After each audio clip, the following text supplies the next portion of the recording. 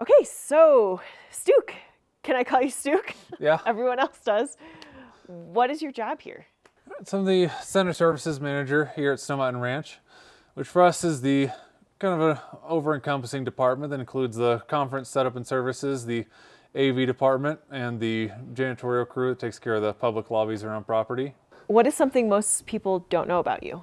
Well, I did 4 years of tennis in high school and lettered all 4 years in that, and then did fencing in college.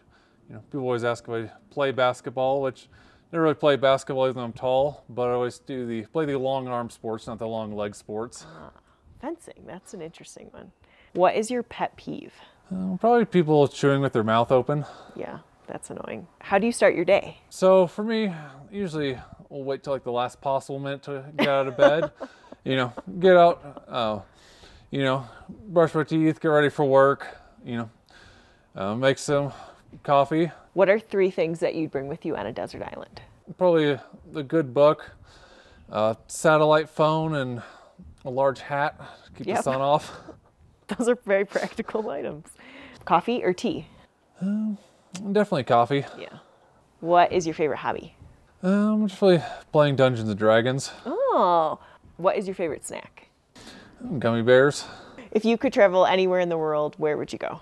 All the things I would want to travel to are right here, so I can experience vacation stuff without having to travel. So usually when I travel, it's back to family for different family events or just to see family. Cool. Where's family? I'm in central Missouri. Cool. Are you a dog person or a cat person? A cat person. Really? Yeah. That surprises me.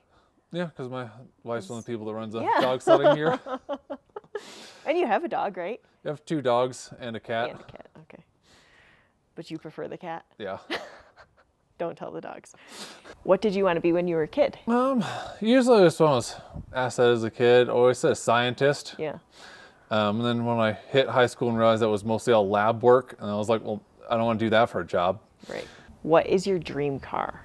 For me, I actually already own my dream car. Perfect. Just currently sits at my parents' house. We're waiting to get a house here so it can actually stay like in a garage.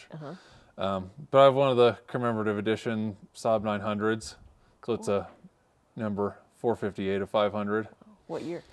It's a 94. Cool. How long have you worked here at Snow Mountain Ranch? I started here as a seasonal in housekeeping. At least for my wife and I were originally planning on coming out here to at least be seasonals for a couple months so we could find jobs, in the area because we're wanting to move to this area.